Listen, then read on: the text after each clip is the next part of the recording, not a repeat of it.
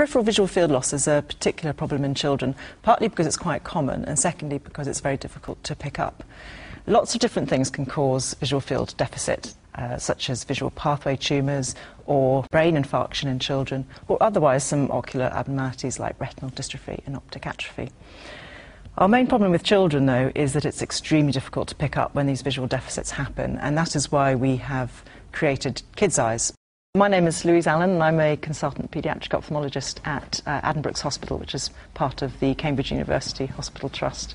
At the moment, there's no other way, really, of testing visual fields in children besides quite a old-fashioned technique using little finger puppets, where we get the child's attention with one finger puppet and bring in the other one, and we see how they react to the other puppet. Now, the problem with that is it's very susceptible to bias on the examiner's point of view, and if you get lots of people to do it, they'll find a variety of different things. So we want to try and have a more standardised test, and that is hopefully what the Kids Eyes perimeter will do for us. There have been a number of researchers in the past that have developed a similar sort of model for looking response for children, but these have mostly been research tools, and what we wanted to create was a perimeter which is much more child-friendly and can be used in a wider range of circumstances in most clinics or even in the community.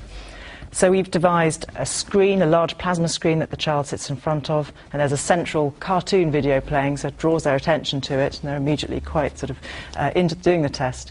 And occasionally an object will come up in the periphery, another cartoon, while the central one freezes, and the child's attention will be drawn to that peripheral target as long as it's within their visual field.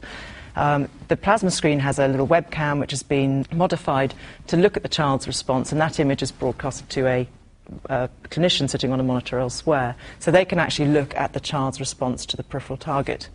We had thought about using eye tracking technology for that, but in fact it seems to work a lot better if you have somebody who's used to looking at preferential eye movements in children to actually grade whether that response has occurred. One of the problems in children who have visual field defects is they tend to make hunting movements into their blind visual field, and that's particularly difficult when you're doing confrontation testing because they will tend to look up your arm and they'll tend to sort of hunt, and actually it's quite difficult to draw them back to the centre and see if they're actually seeing something coming in from the periphery. So because the object of interest is much better for them having the cartoon there, they tend to sort of fixate much better on the cartoon. And of course there's no hint to them. They don't follow the arm up to the target. It is just a target there. So in order to see it, they will actually have had to see it in that visual field. We've done an initial clinical trial of Kids Eyes in 74 kids, some of whom have neurological problems that might be associated with visual field loss, and others who are controls. And basically we've shown the Kids Eyes to be 100% sensitive and specific compared to confrontation visual testing in those kids. It's picked up a wide range of quadrantinopias, hemianopias and visual field constriction. We're hoping that we'll be able to commercialise Kids Eyes and it'll be widespread in its use in paediatric ophthalmology departments. It's possible that with a few modifications we could make it much more transportable, so it might be able to be taken into the community and used for community screening. And the other possibility is that visual impairment teachers might want to use it for that as well, so when they see children in the community they can actually measure the visual fields themselves.